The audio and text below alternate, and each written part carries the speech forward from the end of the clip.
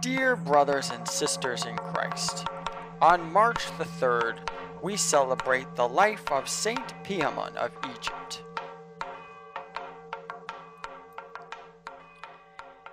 There are many instances in history in which divine intervention has come to the aid of a threatened people, the most notable of which is outlined in the Old Testament and further immortalized in an epic poem concerning the event by Lord Byron, entitled The Destruction of Sennacherib, wherein is described the awesome power of God in destroying the Assyrian king and his armies in their assault upon Jerusalem.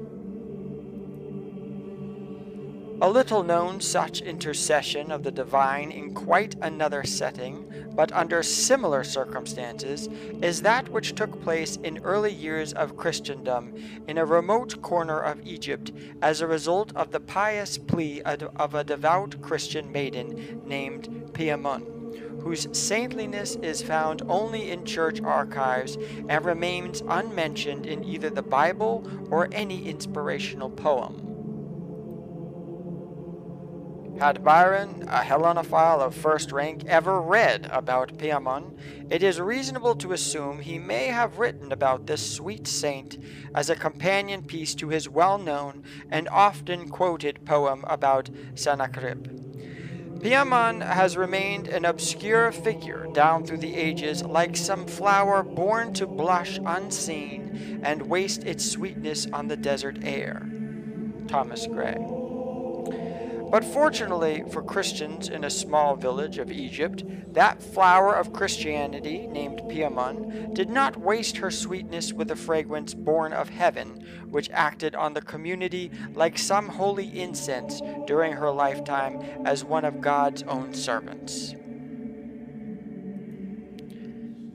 Nothing is known of the early life of the young maiden now known to us as Saint Piamun of Egypt, except that while still a young maiden, she evinced a piety which made quite evident that while a close member of the community, she was at the same time apart from them, somehow enjoying the company of the Lord when she was not in the company of others. While she was very young, she won the admiration and respect of her fellow Christians as much as she would have had she been the highest member of the hierarchy. Piamun lived in one of two villages which remained hostile to one another because of their geographic proximity and their common access to the sacred river Nile, which then, as now, was the life's blood of the arid lower regions of Egypt. Each village vied with the other for obtaining water from a strategic spot on the Nile, as a result of which the contention burst into open conflict. Because of their dependence on the waters at hand, they were two armed camps, constantly at each other's throats, to the extent that although they were of the same blood, the struggle for supremacy over the Nile became a sustained campaign of war in which sporadic fights threatened the extinctions of both. At one point in this mutual harassment, it became clear that the enemies of the village where Piamun lived were planning an all-out assault aimed at annihilating the river camp and having the waters of the Nile all to themselves.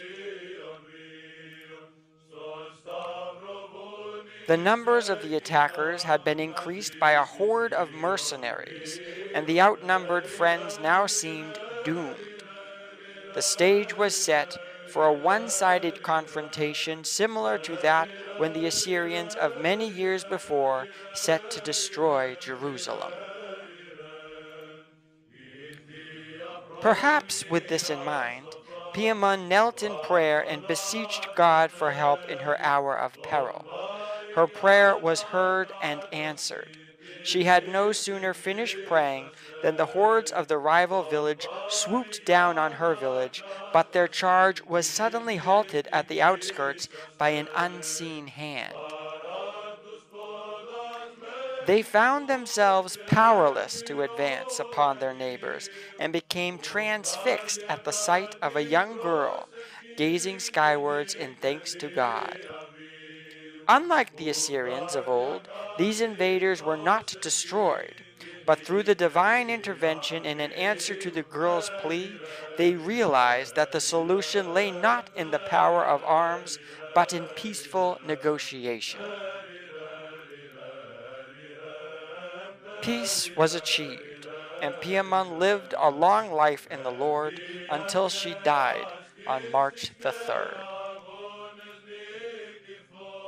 Through the prayers of Saint Piamun, Lord Jesus Christ our God, have mercy on us.